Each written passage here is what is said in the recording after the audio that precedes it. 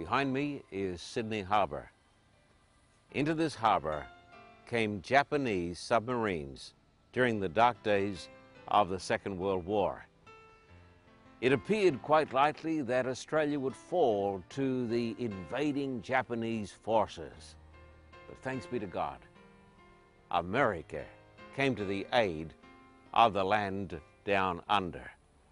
And that is why here in Australia, people love the Americans. We will never, never forget how America came to our aid during our time of crisis.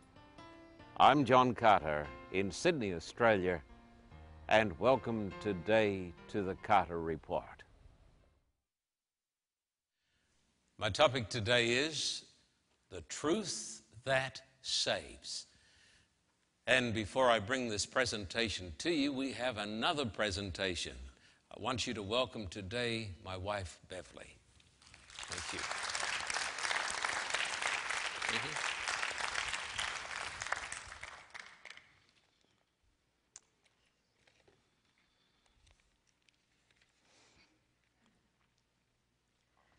Whatever is happening to good manners? Someone said that the test of good manners is to be able to put up with bad ones. The American Dictionary's definition of manners is the socially correct way of acting or behaving.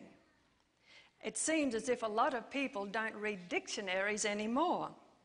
For example, the elderly lady waiting at the pedestrian crossing and none of the cars will stop.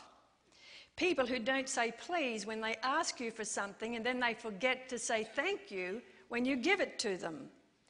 Did you know that in some circles today it is considered politically incorrect to give up a seat to a woman on a bus or a train? Something about equality. These people don't seem to know that in God's sight, men and women are of equal importance. But we're somewhat different in many ways. But I, for one, like the results of these differences, like a man opening a door for me or giving up his seat if there's no others available. We call it good manners. Then we have the latest invention, the cell phone. Someone needs to quickly write an etiquette book on how to use this invention in public. Don't you just love listening to all the family or office gossip in the booth next door in the restaurant?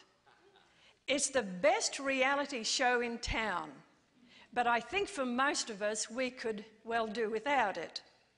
And please, let's leave our cell phones at home when we go to a concert, a funeral, a wedding, or a church service, and especially the latter.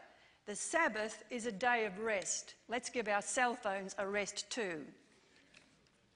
How do you and I rate on good manners? One good standard to judge our manners by, and especially here in Southern California, is how do we act or react on the freeways? What do we do when someone cuts in front of us in a dangerous manner? Road rage is not the answer, because now we have two dangerous drivers on the road. Mind you, I have often thought I would like to place a big foghorn, you know, like they have on ocean liners, on the top of my car and blow it at the appropriate time. However, as I think about it, it's probably not a good idea. Law enforcement tells us the best thing to do is to take a deep breath and relax, and I'm sure they're right. Good manners are best learned by children observing well-mannered parents. Besides learning thank you, please, excuse me, etc., another very important aspect of good manners is being taught how to deal with a disagreement or conflict. If a boy sees his father bullying his mother, or vice versa, there's a chance that boy will become a bully too. Also, when he grows up and gets married, he in turn could bully his wife. We need to role model to our children the importance of showing respect and courtesy even when we disagree. This respect and courtesy helps to build a positive moral climate both in the home and community. 1 Corinthians 15:33 says, "Be not deceived, evil communications corrupt good manners." Today we have to contend with the evil of vulgarity and profanity found in many rap songs, television programs, and movies. And parents need to be vigilant at all times. In 1 Peter 3:8 we read, "Finally, be ye all of one mind, having compassion towards each other, love as brethren, be kind and courteous." This verse is a great recipe for a peaceful home, a peaceful church, a peaceful community, and a peaceful world.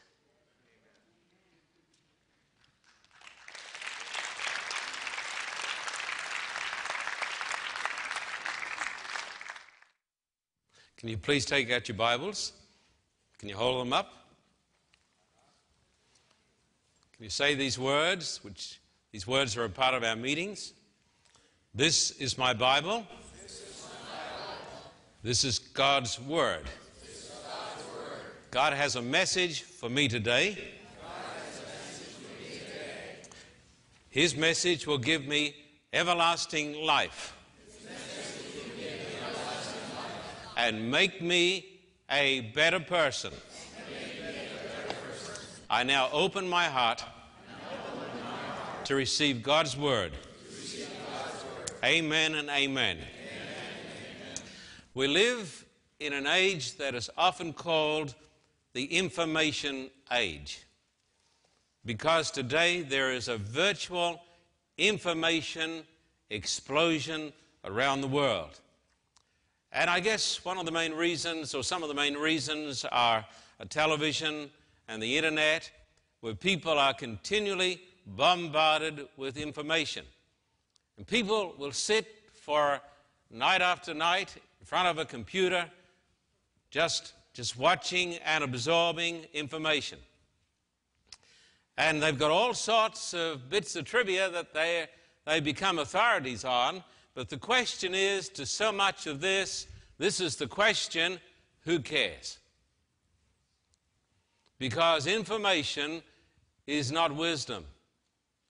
And even though the world has got heaps and heaps of information such as people never dreamed possible, the sad thing is this: so often people's heads are full, but their hearts are empty. So you got full heads, empty hearts. I tell you, my friend, this meeting today is going to give us full heads, but it's also going to give us full hearts. And we're going to discover today the way to life. The topic today is the truth that saves. The truth that saves. Today we're going to attempt the impossible. We're going to try to get an ocean and put it in a thimble. Trying to collect the ocean and put it in a thimble. We're going to look at a book that was written by a great Jewish scholar to people who were living in the days of the Caesars, and they were living in the capital of the Roman Empire. This book is called today Romans. Now, I would venture to say to you today that even though people have got lots and lots of information about lots and lots of things, and you may be like that, I may be like that, most folks have got no idea at all about the truths that are taught in the book of Romans. Let me say this to my American brothers and sisters, my friends in this great land of liberty and freedom.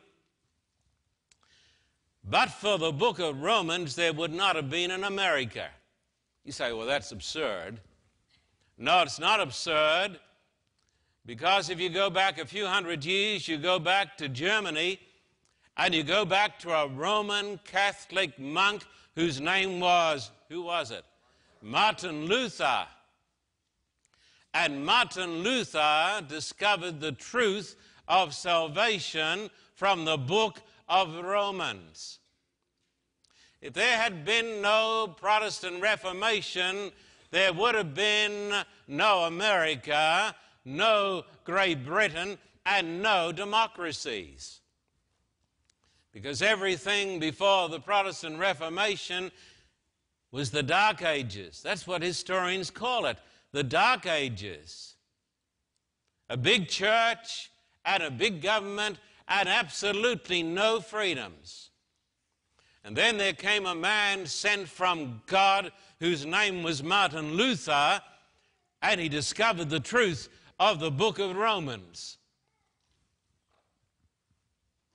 And if there's any information that you and I ought to have today and understand, it is the truth from the book of Romans. Now, of those who are watching the telecast today and members of my congregation, and I want to say to those who are viewing today in Southern California, my church is at 100 West Duarte Road, Arcadia, California.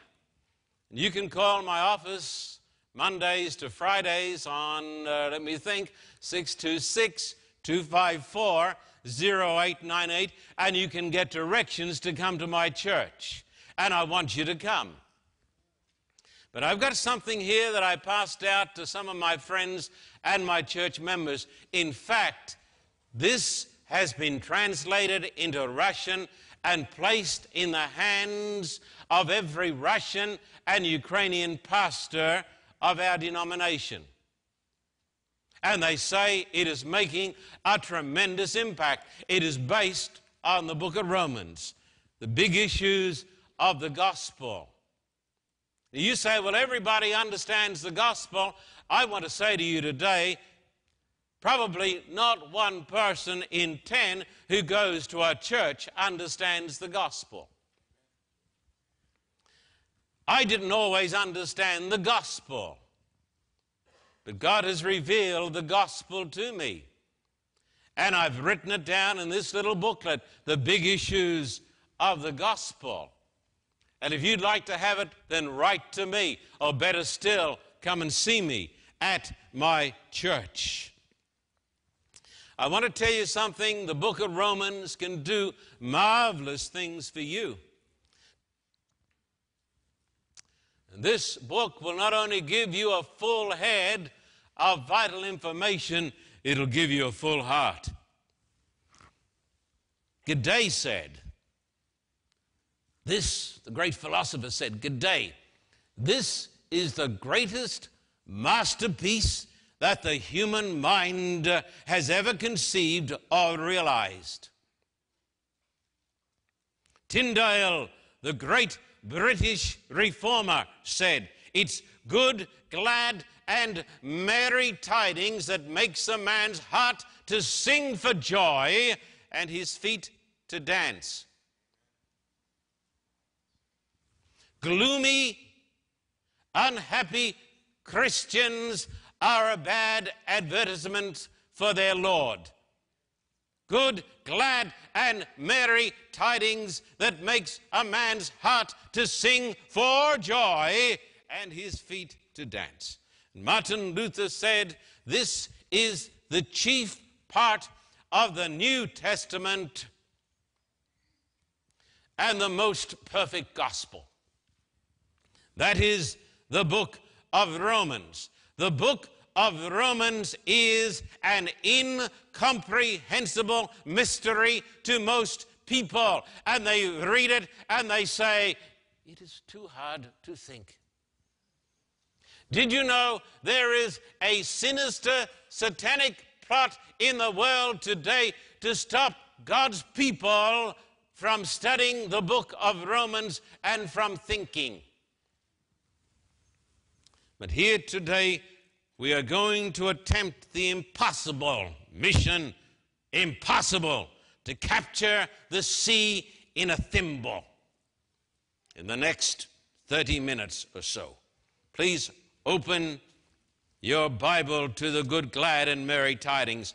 Romans chapter 1 and verse 1. Paulos. This is a Roman name, Paulos, a servant of Christ Jesus, called to be an apostle and set apart for the gospel of God. This book is about the gospel of God, and the gospel is never about me. It is never the gospel of the church, the gospel of John Carter. It is the gospel of God. Salvation is not centered in people, it is centered in God. It is the gospel of God. That's what the Bible says. It is not the gospel of man, it is the gospel of God. But beware, you may believe the gospel of man. Verses 2 to 4. The gospel he promised beforehand through his prophets in the Holy Scriptures regarding his Son, who as to his human nature was a descendant of David, and who through the Spirit of holiness was declared with power to be the Son of God by his resurrection from the dead, Jesus Christ our Lord. The man who writes these words is a Jew. If a man is anti-Semitic, he is no disciple of Christ. We owe everything under God to the Jews. The Bible, the prophets, the apostles, the Messiah. Jesus was a Jew. Once I preached a sermon like this, and a man, complete racist, called me up and abused me. He said, Jesus was not a Jew. It is a lie. Jesus was a Jew. It is the teaching of Scripture. And Jesus is the Jewish Messiah. My beloved friends in the Jewish community have no need of feeling threatened by Jesus because he is one of you. He fulfilled all the prophecies of the Old Testament. Jesus, the Jewish Messiah, is our Lord. Verse 16 says, we're going to try to capture the scene, a thimble. Notice the texts. If you don't turn my congregational members, my members of my congregation, to the texts, you are going to be lost. Turn to the texts. And if you think you know this today, the odds are you do not. Verse 16. For I am not ashamed of the gospel, because it is the power of God for the salvation of everyone who believes, first for the Jew, then for the Gentile. You know, I am tremendously interested in astronomy. My son said to me the other day, I was proud of him when he said it. He said, if I were starting out again, I think I would be an astronomer. Because of the wonder, the marvels, the bigness, the greatness of God, the power of God in making a billion, trillion blazing suns, the power that made the universe is now directed to us through the gospel. The gospel is the power of God. Listen to me carefully. Satan today would put you to sleep. Did you know that most of us here have been terribly brainwashed by our culture? People watch 30, 40 hours of television a week, read novels, and they become brain damaged. Some brain dead. Therefore, they cannot concentrate for more than a 30-second period. This is how Satan would have it be, so that we would be lost. The gospel is the power of God. power to change your life, overcome your problems, forgive sins, take the hate out of our hearts and put love there, take the anger out and give us peace. Now, Romans chapter 1, now this book was not thrown together in 10 minutes. It is written like a lawyer's brief. It is complex and absolutely logical. And the first chapter deals with the sins of the Gentile world. The sins of the world outside the church, the unbelievers, the Gentiles. So, of course, a Gentile in the New Testament is anybody who doesn't believe in Jesus the Messiah. Notice verse 24 and onwards, it describes the sins of the unchurched. Therefore, God gave them over in the sinful desires of their hearts to sexual impurity, for the degrading of their bodies with one another. They exchanged the truth of God for a lie and worshipped and served created things rather than the Creator, who is forever praised. Amen. Because of this, God gave them over to shameful lusts. Even their women exchanged natural relations for unnatural ones. We know it has a name, has it not? In the same way, the men also abandoned natural relations with women and were inflamed with lust for one another. It has a name, does it not? Men committed indecent acts with other men and received in themselves the due penalty for their perversion. Furthermore, since they did not think it worthwhile to retain the knowledge of God, he gave them over to a depraved mind to do what ought not to be done. They had become filled with every kind of wickedness, evil, greed, and depravity. They are full of envy, murder, strife, deceit, and malice. They are gossips, slanderers, God-haters, insolent, arrogant, and boastful. They invent ways of doing evil. They disobey their parents. They are senseless, faithless, heartless, ruthless. Although they know God's righteous decree that those who do such things deserve death, they not only continue to do those very things, but also approve of those who practice them. These are the sins of the ancient Roman Empire. These are the sins of Los Angeles. These are the sins of the United States of America. These are the sins of Australia. These are the sins of the world outside the church. These are the sins of the Hollywood sitcoms, who are prepared to display all of these sins, but will not show the movie The Passion of Christ. He still worries them, doesn't he? He still scares them. They'll show any of these sins, but they will not show the Passion of Christ. They are still terrified of him in Hollywood. And they are described here in these verses. Romans 2 passes from the world of the churched, the unchurched, to the world of religion.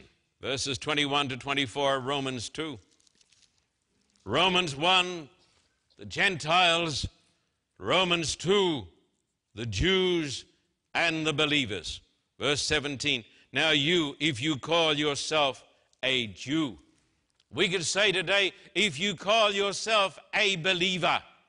Verse 21 and onwards. You then, who teach others, do you not teach yourself? You who preach against stealing, do you steal? You who say that people should not commit adultery, do you commit adultery? You who abhor idols, do you rob temples?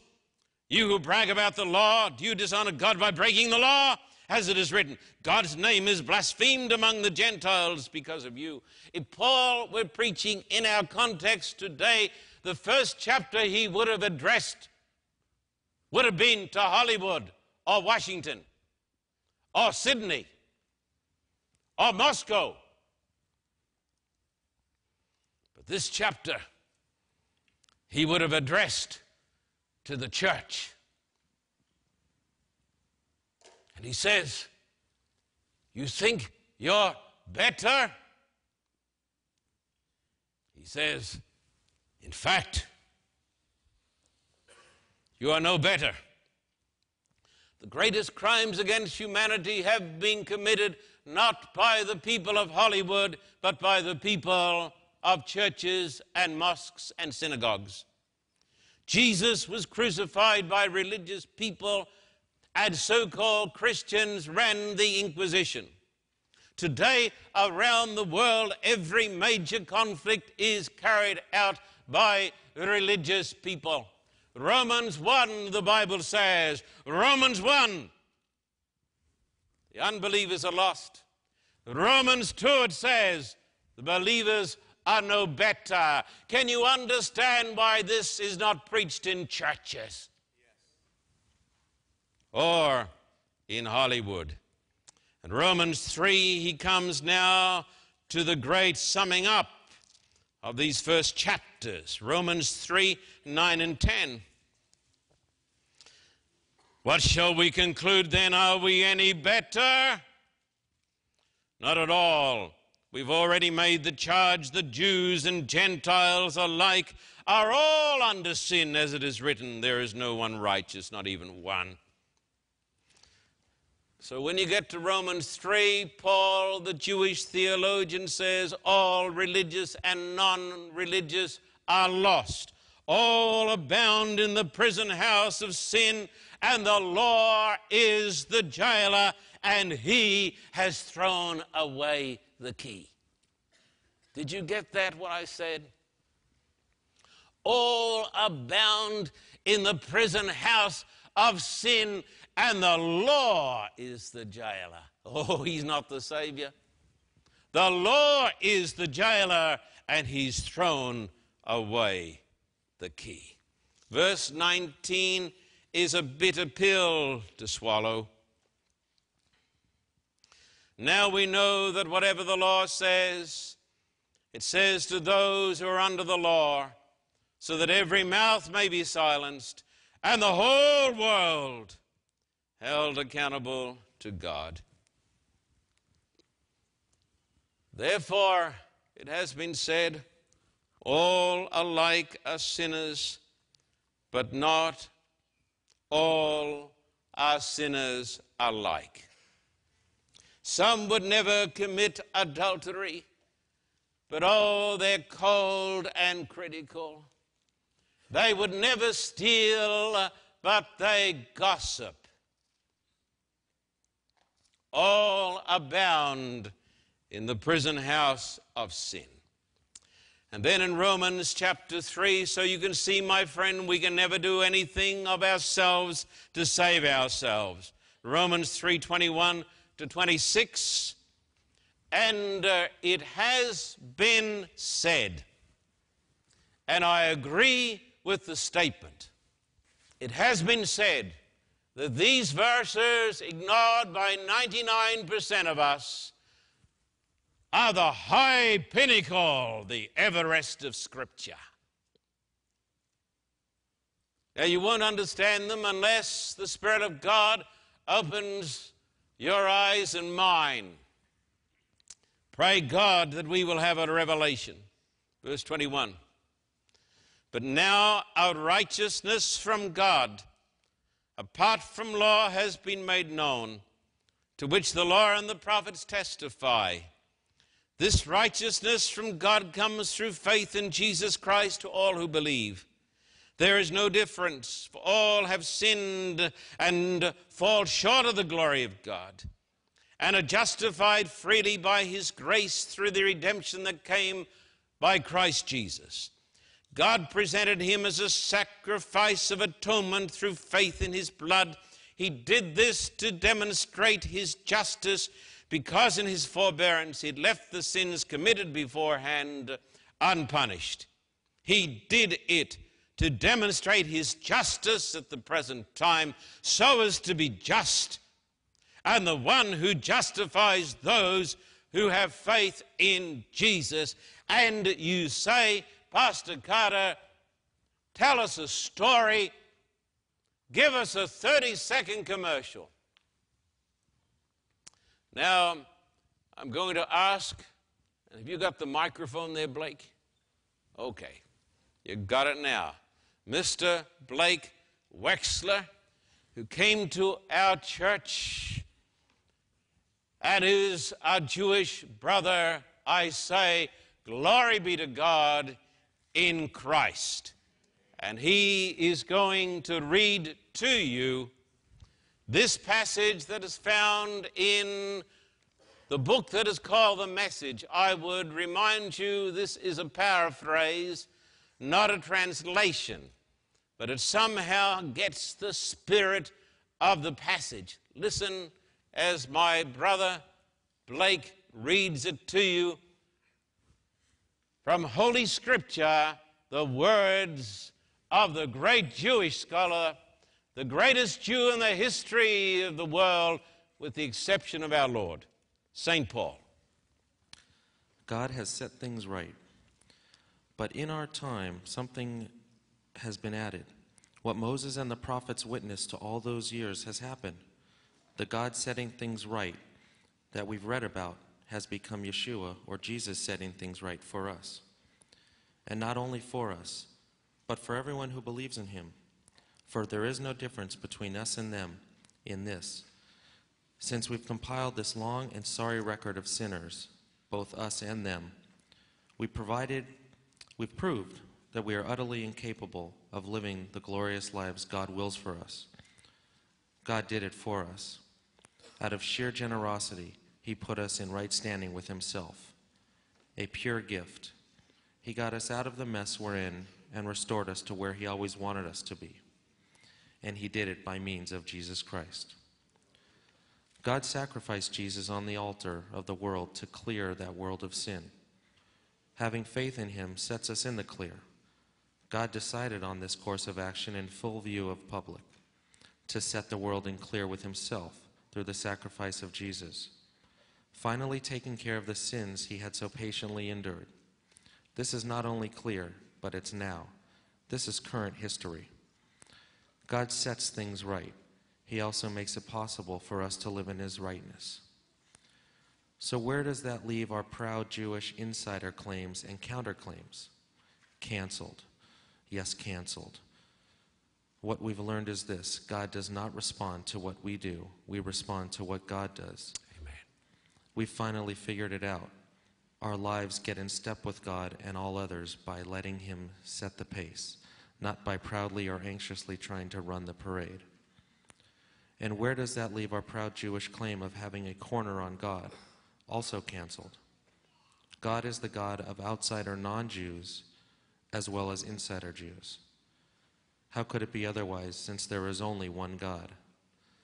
God sets right all who welcome his action and enter into it, both those who follow our religious system and those who have ever heard of our religion. Fortunate those crimes are carted off, whose sins are wiped clean from the slate. Fortunate the person against whom the Lord does not keep score. Amen. Fortunate. Amen. God bless you, Blake. Thank you, my brother. Listen, if by the grace of God I can portray this. This is the truth that changes the world. It is the truth that saves the world. We've all sinned. We are all sinners. Salvation is not found in us or in what we do. It is found in what Christ did for us on the cross when he bled and died for our sins. Now, if we come to him in true faith, as penitents, he forgives and justifies and changes the heart of man. What is so hard for you and for me is to recognize that we are sinners. Oh, it's okay with the people next door or the Gentiles or the Muslims. We are sinners.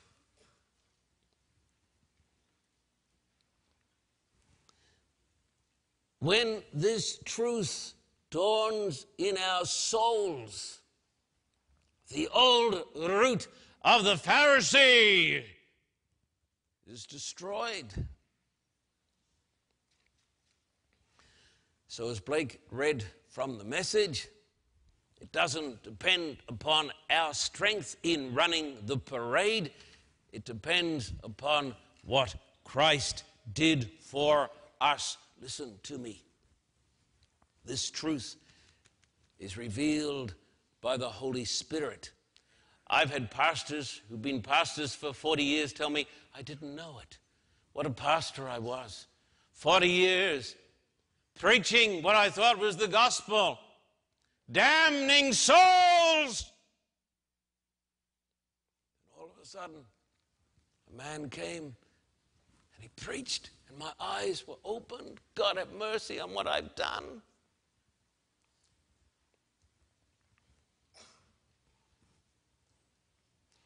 This is revealed by the Spirit, that we are great sinners, but He is a great Savior.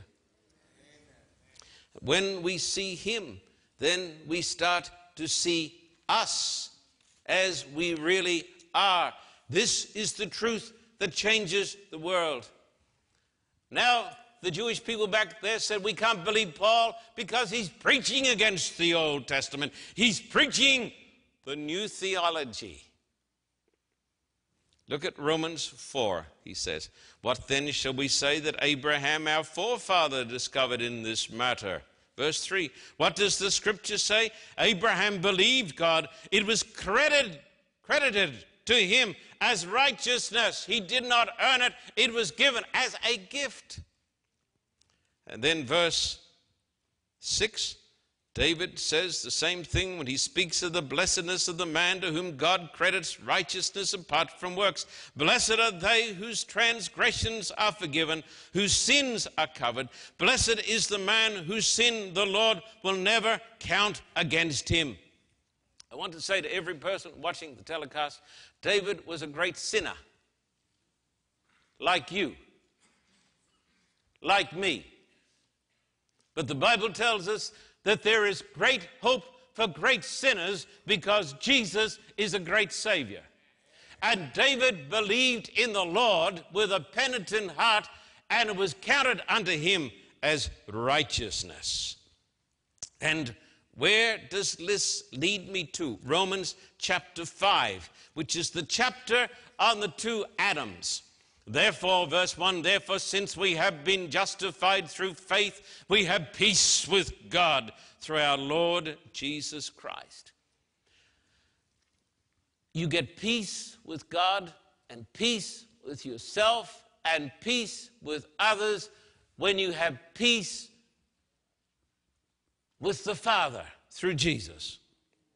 He is the only way to peace. Look at verse 12. You see, we're trying to compress the sea into a thimble. Look at verse 12. Therefore, just as sin entered the world through one man, Adam, and death through sin, and in this way death came to all men because all sin. People say, well, I am only a sinner when I grow up. The Bible says we all sinned in Adam. That is the teaching of the Bible and the teaching of the church. Adam was the representative of the human race, and we're lost in Adam. People say, I really do not want to believe this. My friend, put away your sinful unbelief and believe the Bible. Look at verse 19. For just as through the disobedience of the one man the many were made sinners, so through the obedience of the one man the many will be made righteous. So the Bible says we're not winners because we're the first past the finishing pole. We're not winners because of our success in the race. We are winners because somebody ran the race for us. And that was Jesus. Everything was lost in Adam, my friend. Everything. You were lost in Adam. No, you say, I cannot believe that I was lost in Adam, my friend. Stop trying to believe me and believe the Bible. In Adam, all die, it says. Through one man's sin entered the world, and death by sin. Why do people die? It is because we are under sin. Then Jesus came, and everything Adam lost, Jesus won. And if you're in Jesus, you're considered to be a winner, and you've run the race, and you're home, and you're saved. That's why it's called good news. People say, oh, I can't believe this. Well, believe or else you'll perish. Now someone says, but this could lead to antinomianism. Well, you're not the first person who said that. Somebody said that to Paul. Look at Romans 6 and verse 1. Here's the next chapter that deals with antinomianism, which is the attitude that you don't need to keep God's commandments. What shall we say then? Shall we go on sinning so that grace may increase? By no means. And I want you to notice another verse here, please, verse 11 and 12. In the same way, count yourselves dead to sin, but alive to God in Christ Jesus. Therefore, do not let sin reign in your mortal bodies, so that you obey its evil desires. And verse 8 says, for if we died with Christ, we believe that we will also live with him. That was a verse I could not understand as a young man. If we died with Christ, I understand it. Why do I understand it? Because I put aside my pride and I believed just what God said. The Bible says in Corinthians, if one died for all, then all died. I am crucified with Christ. What does it mean? It means this, that when Jesus died, I was there.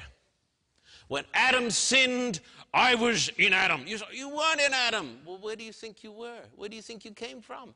Some monkeys? We came from Adam. We were literally in Adam. We were there. Where did we come from? We were in Adam. And when he sinned, we sinned. Lost. You say, who else believes this? Oh, my friend, the whole of the Protestant Reformation. This is also the teaching of my church. You say, I don't believe it. Well, you don't even believe what your own church teaches. Get the book on the 27 fundamentals. And when Jesus conquered, when he died on the cross, and when he was judged for the sin of the world, I was in Christ. And when he died, as far as the law of God is concerned, I died. And in Christ, I paid the penalty. And the law can no longer condemn a man who has paid the penalty and who is dead. So legally, I'm dead. But Jesus was raised from the dead. Legally, I've been raised. And therefore, all the glory is to God. And therefore, Paul says, this happened legally, now put it into practice and consider yourselves dead to sin and do not walk in the ways of the Gentiles any longer. Chapter 7. A most misunderstood chapter because people don't like to believe the Bible. Let me tell you, there are two interpretations of this chapter. The interpretation of our friends, the Jesuits, who teach that the person described in Romans 7 is an unconverted man. Remember this? When people say, this is not Paul the converted man, This is Paul the unconverted man. Thank you. That's what the Jesuits teach. That's why they oppose Martin Luther. Martin Luther and the Protestant reformers said Romans 7 is not the unconverted Paul. It is Paul the Christian who has received a revelation of himself that he doesn't like. Romans 7 verse 9. If you come to this church, you may receive a revelation that you don't like, but it may save you. Verse 9. Once I was alive apart from the law. When the commandment came, sin sprang to life, and I died. Oh, he was once a very fine fellow, absolutely perfect, making no mistakes. That's when he was a Pharisee. But then he had a revelation of Christ. And he saw himself as he was. How did he see himself? As a stinking sinner. Have you seen yourself as a stinking sinner? Then he comes down to verse 14. We know that the law is spiritual, but I am unspiritual. Soul is a slave to sin. Verse 24. What a wretched man I am. So the Jesuit says, this can, and the Jesuits are perfectionists. They say, this cannot be Paul, the conqueror, because he was a perfect man. The Jesuits never read, apparently, Revelation 3, that describes the remnant church of the last days. The remnant church of the last days that has a good dose of Pharisaism says this, I'm rich and increased with goods and in need of nothing. Look at my great success, my holiness. I am better than everybody else. That's the religion of the Pharisee. But the religion of the Bible says, oh, wretched man that I am. Do you feel that? When you and I feel we're wretched and we're weak, a wonderful lady said, the closer we come to Christ, the more sinful we'll appear. I took the meetings in 1988 at the Minneapolis General Conference, 100 years after 1888. As I went into the meeting one night, it was snowing, and there were some people gathered around a 44-gallon drum passing out literature. And one man said to me, take this literature and you'll become sinless. I said, like you? He said, yes. Yes. And the man standing, he said, we have attained. That's the voice of Laodicea. I have need of nothing. But the voice of the apostle is, oh, wretched man that I am. When you and I understand our weakness, our failings, our sinfulness will be easier to get along with, and we won't be so bombastic and so self-righteous and so judgmental and so unforgiving. A person who is wounded makes a good doctor. Martin Luther said a Christian is always a sinner, always a penitent, always right with God. That passage is never understood by the Jesuits. Always a sinner, teaching anti-no. No. Christian knows his weakness. He knows his failings. He knows he doesn't have the love in his heart that he ought to have. He knows he's stumbling. And he's always a penitent because he's always saying, God, help me to do better. It's a terrible thing, my friend, if you've got a church full of people who never make mistakes. And there are churches like that. That's why they're fighting all the time. That's why they want to climb up over somebody else's body to be the head elder. Or the top gun in the general conference. Or the conference, or the union. The pastor wants to be the pastor of the church. Hey, here it is. Take it. Can you do it? Oh, wretched man that I am. The person who cries out, "O wretched man that I am," is a child of God. Romans 8, verse 1. Therefore, there is no condemnation for those who are in Christ Jesus. When you're under the blood, you're not condemned. Because through Christ Jesus, the law of the Spirit of life set me free from the law of sin and death. For what the law was powerless to do, and that it was weakened by the sinful nature, God did by sending his own Son in the likeness of sinful man to be a sin offering.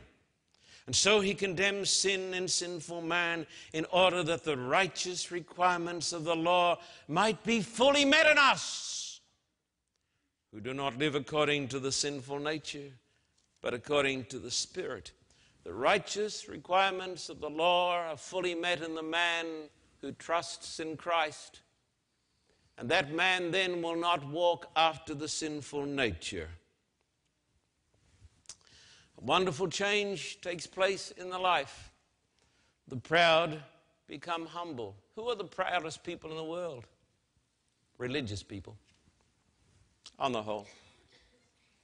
The proud become humble. The selfish become generous. Who are some of the most selfish people in the world? Religious people. The selfish become generous. The drunken become sober.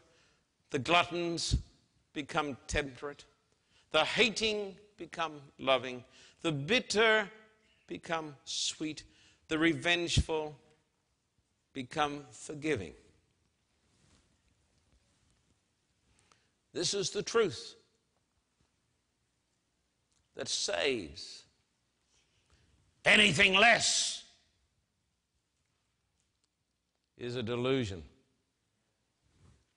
Dr. Bert Roger, who was a dear member of our church with his wonderful wife, Elfie, is going to come and read to you a passage from Romans out of the Message. Listen to the words. Meanwhile, the moment we get tired in the waiting, God's Spirit is right alongside, helping us along. If we don't know how or what to pray, it doesn't matter. He does our praying in and for us, making prayer out of our wordless sighs, our aching groans. He knows us far better than we know ourselves, knows our pregnant condition, and keeps us present before God. That's why we can be so sure that every detail in our lives of love for God is worked into something good. So what do you think? With God on our side like this, how can we lose? If God didn't hesitate to put everything on the line for us, embracing our condition and exposing himself to the worst by sending his own Son, is there anything else he wouldn't gladly and freely do for us? And who would dare tangle with God by messing with one of us? Who would dare even to point a finger? The one who died for us, who was raised in life for us, is in the presence of God at this very moment, sticking up for us. Do you think anyone is going to be able to drive a wedge between us and Christ's love for us? There is no way.